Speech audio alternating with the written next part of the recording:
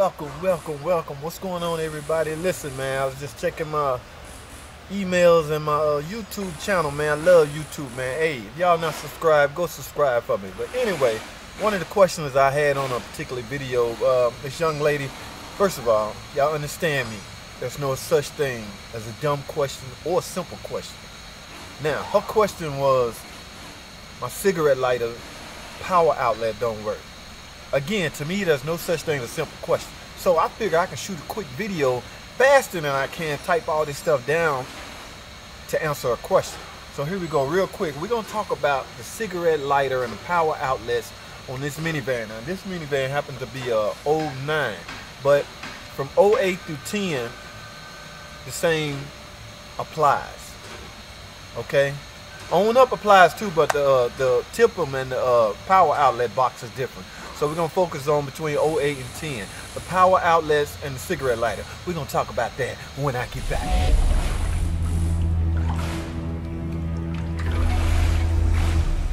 Okay, welcome back, man. Listen, man, first of all, this car has a total of 4 power outlets. Actually 3, one being a cigarette lighter.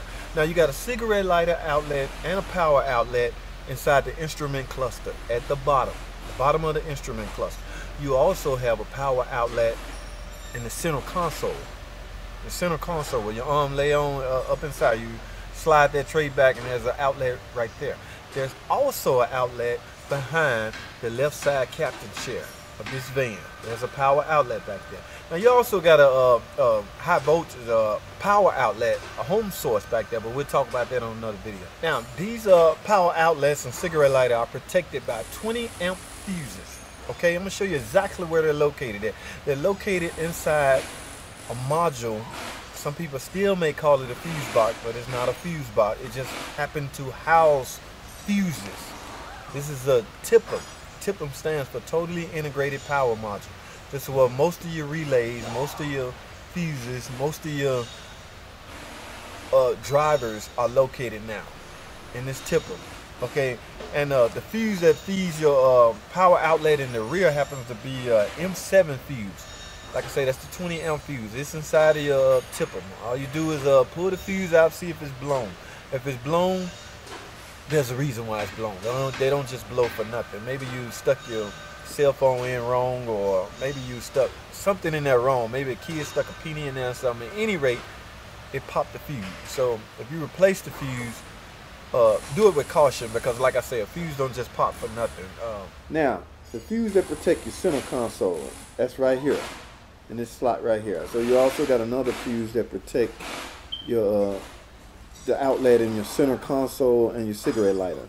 That's the fuse right here. So better yet, just check all 3 fuses, man. You want to keep it simple and make sure all of them good. Alright, there you have it, man. Thanks for watching, man. That's a simple video on your power outlets and your cigarette lighter elements. If your outlets don't work, this is probably why, man. You're probably something simple like a fuse, but I just wanted to make this video to show you where the fuse is at, because sometimes it can be hard to find a particular fuse. But again, all these fuses are housed inside the TIPM, Totally Integrated Power Module. Thanks for watching. Comment, subscribe. Any more simple or any question you have, put at the bottom. Anything you want me to talk about, put at the bottom. Because let's keep in mind, I'm a dealer tech and I happen to know everything about the minivan. Alright? Again, thanks for watching. I'll see you on the next video.